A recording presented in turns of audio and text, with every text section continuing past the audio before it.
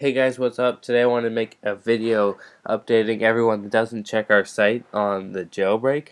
So recently 5.1 obviously cannot be jailbroken on any of the new devices, and it only works tethered on older devices.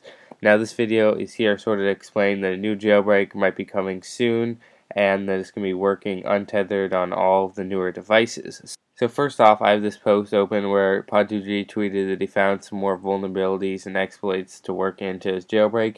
Now, over the last few weeks, that's what he's been doing, and a few of the people he's working with. So basically, self-explanatory to that. And then the next post I want to show you is a poll he put on his site. Now, he asked people if they wanted him to burn the exploits he found on a jailbreak for 5.1 or wait for a jailbreak for iOS 6. And here are the results that were in the poll, and 63% people wanted it for 5.1.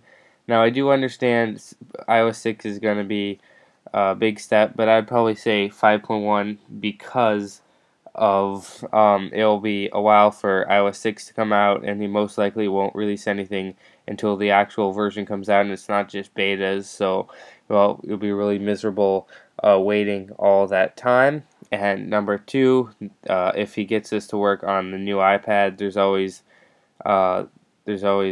the point that people would want to jailbreak in the newer iPad now and not have to wait all the way to iOS 6. But either way, you're entitled to your opinion, and this is pretty much how the poll came out. So that means that Pod2G is probably going to be aiming to make the jailbreak as soon as possible.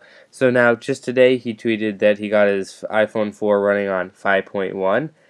And now basically what this means is he's probably going to slowly get it, or not even slowly, probably pretty quickly, get it to work on all of the other devices and then release it. And that means that there's going to be a jailbreak hopefully relatively soon. He tweeted a few weeks ago that it could be like 1 month or 2 months or whatever, but it seems that they're on a good track and that a jailbreak could be coming out fairly soon. And I just wanted to give you guys this heads up because that's what we do. And also to check out our site all the time because we're making posts every day, a lot more than we're making videos now, but we're trying to keep the videos in a constant stream, and we definitely hope you like the top tweaks of the week's videos because those in my opinion are really nice, and we hope you enjoy them. We got a lot of good feedback, so thanks for watching, and as always we'll keep you updated on this jailbreak and make a video as soon as it comes out. So see you guys